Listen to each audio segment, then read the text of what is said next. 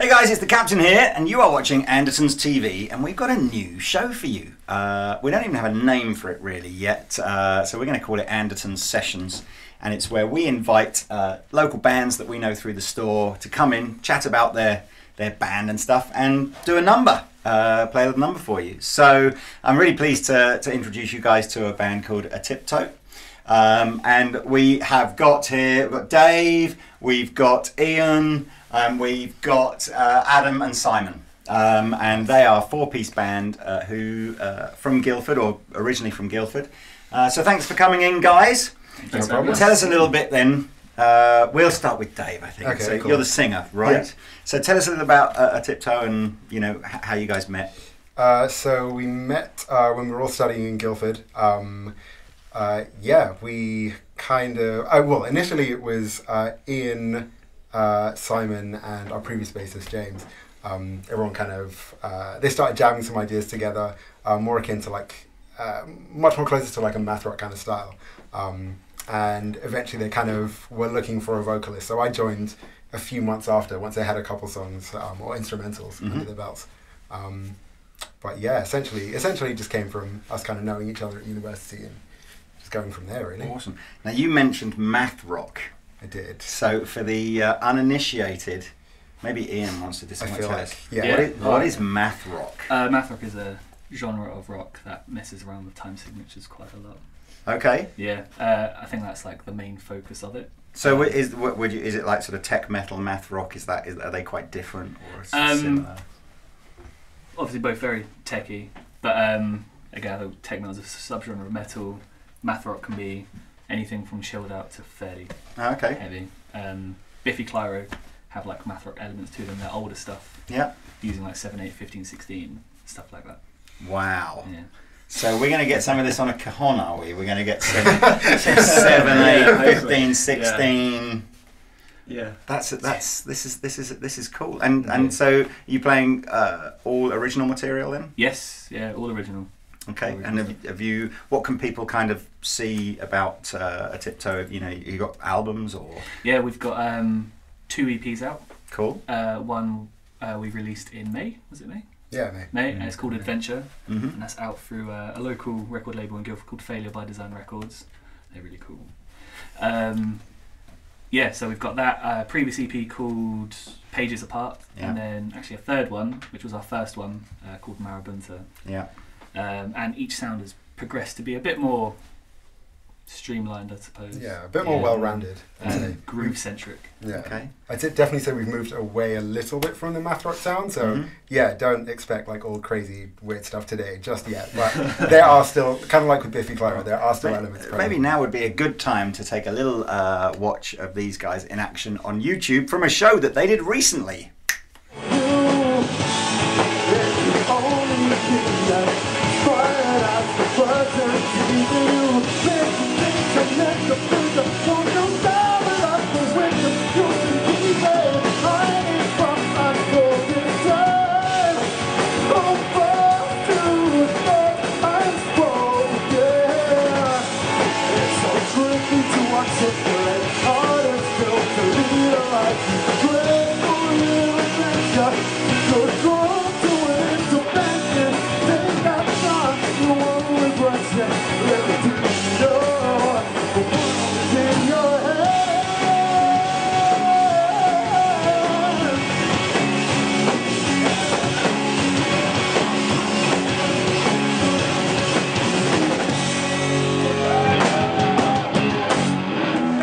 Cool.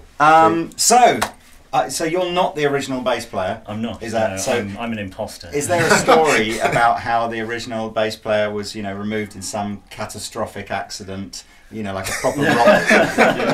Sort of. No, it was not very rock and roll at all. Oh, really? No. So how did you get the gig? Well, obviously I've been at uni with these guys for quite a while. Well, certainly quite a while. The entire length of our course, it turns out.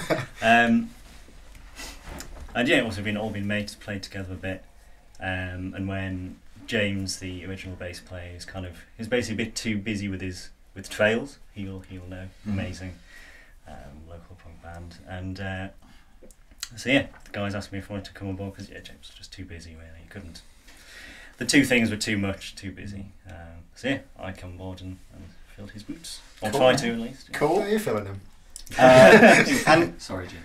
And I'm guessing, so if we go to talk drums to me, because I've come from a family of drummers, dad, granddad, brother, everything. My cousin is probably the only real, what I would consider to be like, you know, sort of like a math rock, tech metal, you know, he'll buy a new Periphery album and just sit and learn all the, you know, the weird stuff. Yeah. What's that like as a drummer? You know, because it is. What's it like when you sort of go, you listen to like classic field drummers from the 70s or whatever, and they've got, you know, John Bonham and the guy from Free. What's his name? Come on, help me out here. What was the drummer from Free? Rogers? No, that was Paul Rogers. What was his name? I can't remember the name of the drummer actually, but yeah, he was great. Anyway, where he could literally play like, you know, 2 notes a bar, and it would really just simple. be like super cool. How, you know, stylistically then? So what got you into playing, you know, much more complex set of rhythms? Well, I never really set out to join this kind of band. It was just I was friends with Ian and wanted to jam with him, and I kind of fell into it. But I think it's the same approach, really. I always try to make whatever I'm playing groove, and I just play off whatever Ian's doing on guitar. Like that's normally the start of the songs. Where I guess in more like classic field type scenarios, you play off the bass player a bit more. But here it's very guitar orientated, and I don't really think like, oh, I'm going to put some really crazy time signature or thing in this spot. It's just doing whatever's appropriate for the song, and yeah, I try not to be too flashy. I try and make it understated, even though some of it is quite technical, and yeah, just make it fit the song and fit the vocal, which at the end of the day is still the most important thing. Cool. All right. So Ian, then if the band's very guitar centric and you're the kind of the sort of almost like the rhythmical leader, if you like, would you describe the sort of music like that? Yeah, I think a lot of our music now, like Simon said, is it's very groove orientated. I think, especially if I'm writing a riff, I don't ever set out to write something deliberately in another time signature. It's just if I'm jamming and it comes out like that. Yeah. You know, that's cool. But then if I create a drum beat on Logic for a demo, I'll send it over to Simon as like a rough idea. Yeah. Sometimes, but I always want to make sure that someone who's listening can nod their head to it. Because yeah, I suppose I like using the term like unobviously technical. Yeah. So that anyone that's listening can enjoy it. Yeah. But then if someone were to listen to it a second time and notice something, they can appreciate it even further. Oh, that's cool. I mean, I like that because I struggle with. I remember I got the opportunity to interview Misha Mansour at the back end of last year, I think it was back end of last year, and I did like a solid week of listening to Periphery so that I was kind of prepared and could ask him sensible questions, and it just me up basically. You know, it's like you can't. You've got to be into it. You know, it's not music to just sort of think. So is yours? Do you think you try to make yours more accessible? Try to. Don't know if it's working. But yeah, try that. Try to kind of make it accessible. So Dave, tell us about, and again you can sort of talk on behalf of the four of you, some advice for you know, people who are, you know, perhaps in a similar situation, an aspiring kind of, you know, bunch of musicians who've, you know, they've learnt to play their instruments. They're presumably, how much time are you putting into this versus trying to, you know, work for a living and trying to get that balance between, you know, having any money and being able to, you know, get a roof over your head or whatever versus your commitment to the band? I mean, it can be very difficult. It was obviously much easier when we all kind of lived in Guildford. It has become harder now. We all live in like a different town. Like myself and Simon, we both live like he lives in North London, I live in Watford. And then Ian and Adam are both like south of London, so practice can be difficult. They can be very like far and few between, but I don't know, it's just perseverance. It's just actually having the drive to see that through, being able to say, okay, look, we need to practice, we need to get some things down, we need to get ideas down, start writing. Like if it's something that you really want to do, you will end up finding the time and making a way of actually making it happen. But yeah. Do you think you've set like a, you know, we're going to do it till we're 30 or we're going to do it till we're whatever, and then just sort of go, do you know what, by that time, or do you think this will just be something you'll do forever? And or you know, as long as you're enjoying it? It's a big question, isn't it? I think as long as we're having fun, it's good. Yeah, I think the moment that you stop having fun with it is the moment where you either need to reassess and change something, or perhaps call it a day. Yeah. But yeah, like if you're not having fun doing it, then there's no point. Awesome. So I'm going to quickly whiz around, because we're a music store. I'm interested to hear what you guys all play in terms of the gear you normally use. Yeah. So let's start with you, Ian. What's your rig? Okay, I used to use a Mexican Fender Strat. Yep. And I got it when I was 11 years old from a car boot sale for 60 quid. It was wicked. It was like a 50th anniversary thing. Awesome. And it was cool, and I've had that for 14 years, but the damage has got worse, so I've had to retire her. And Paul Jones, who I believe does work for Rob Chapman. Oh, Pablo. Yeah. He built me a guitar. Yeah. And it's beautiful. It's awesome. Like one piece all the body, stained walnut brown with a black scratch plate, maple neck. It's very nice. Cool. And I run that through a Cornford Roadhouse 30. Great amp. Yeah, I bought that from him. Yeah, great amp. And then an array of pedals. A number of pedals. You're a big pedal, you're kind of an experimental pedal guy. Yeah, no. Awesome. I love pedals. Is that your pedal board over there? Over there, wherever it's Yes, gone? Well, we'll take a photograph of that and we'll insert that in there Cool. so you can see Ian's All right. pedal board. Nice. You can tell me what microphone you use if you want No, to. well, I play guitar as well. You do as well? Yeah, Okay, I play cool. guitar as well. So, Cool. yeah, I mean, microphone I use an SM58. That's about as far as it goes. Yeah, I know, right? Yeah, guitar-wise, I've had a, it's, I guess technically like a parts caster, like for a Strat. I ended up buying all the bits off eBay. There's like this one particular shop in America that just sells, I'm pretty sure they just buy guitars and just take them apart and sell the pieces separately. And I did it at a time where the dollar was really cheap too, so it worked out. Yeah, I've had a Strat for, best part of maybe 10 years now. Awesome. Yeah, I run that through a either an orange Rock Reverb, I think it's a Mark II 50-watt combo. Nice. Or if I'm traveling, I need to take the train somewhere, I'll take my orange Tiny Terror. Just 'cause cool. It's really small, portable. Just makes it much easier. And then I'm always trying to keep up with this guy when it comes to pedals, so I have a slightly smaller array of pedals. Did you bring yours with you? You didn't bring your No, I didn't bring So we can't show you a picture of that now, but imagine Ian's just smaller, he says.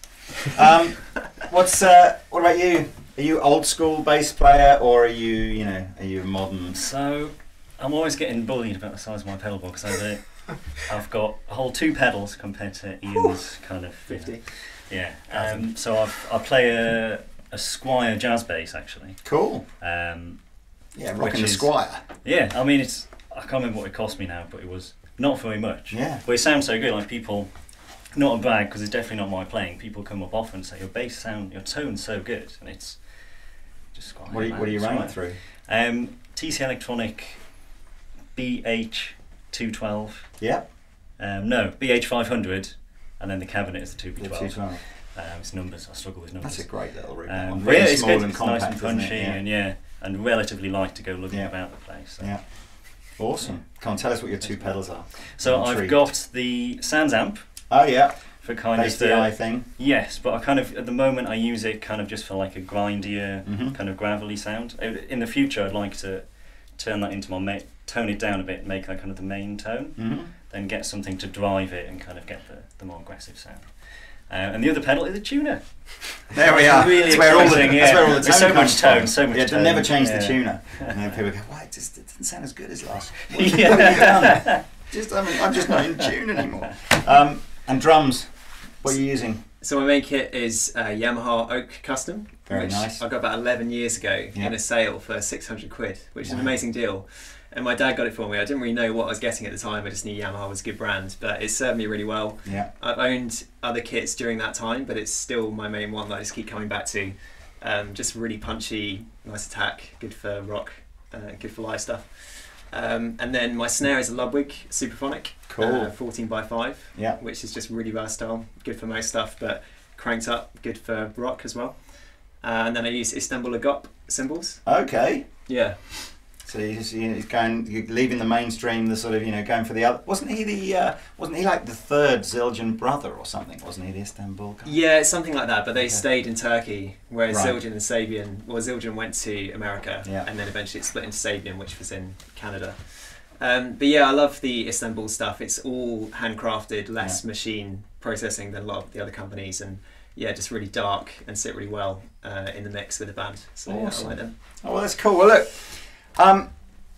we're going to hear the guys play any second now. These guys, we actually invited these guys in because we're helping to sponsor a festival in Guildford this September called Always the Sun, which we'll put some details up at the end of this video. Cool festival across a Saturday and a Sunday, 10th and the 11th of September. You guys are playing on the Saturday, I think, aren't you? Yeah, look, we can do this. Hey. Like low-tech graphics. Whoa. Here it is. Dun, dun, dun, dun. And there's a couple of cool headline bands there as well. Mystery Jets are playing one night, Turin Breaks are playing the other. There's a vicious rumour that some of the YouTube presenters from Andertons TV might have a band as well playing on the Sunday, but I think that is as yet unconfirmed.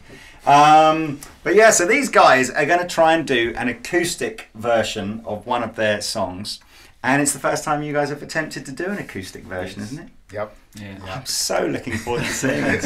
Well, look, cheers guys for coming in. No problem. If you've liked what you've heard and you want to go and find out some more, I'll put some links in the description below. But yeah, it's a band called ATIPTOE. Wish them all loads and loads of luck. Hope you make it, guys. It'll be awesome to see you playing Glastonbury or something at some point in the future.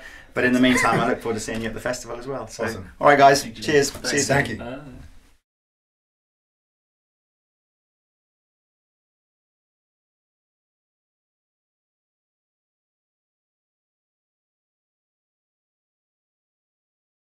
One, two, three, four. A forced goodbye separates you from the night. No respite from battling with this divide. We can't show you where your peace resides. Your body works relentlessly to keep you tired. Simple pleasures come with underlying conditions.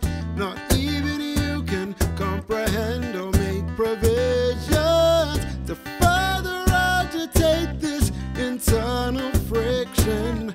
Your voice is faded, dissipated, lost its wisdom. Plan your life around sporadic bouts of feeling fine, just to find the second hurdle breaks your stride. Told us once, you told us all 1,000 times. You're sick to death of grappling with this vice.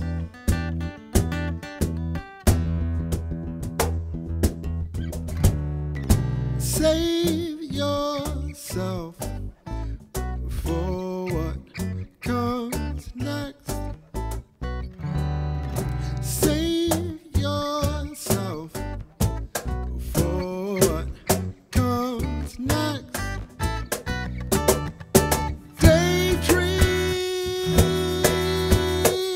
Daydreams of being ambushed by sleep finds you waiting on the thunderstorm to pass. Daydreams of being ambushed by sleep finds you waiting on the thunderstorm to pass. Learn to live with segmented memory, diminishing, eroding further by the week. You'll prevail. I've seen much less likely feats achieved by those undeserving of sympathy.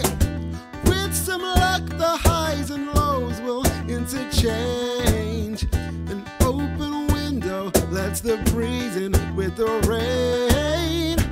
Don't grieve what's out of reach with disdain.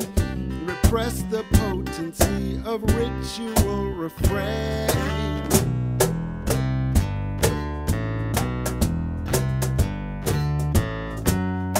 Daydreams of being ambushed by sleep finds you waiting on the thunderstorm to pass. Daydreams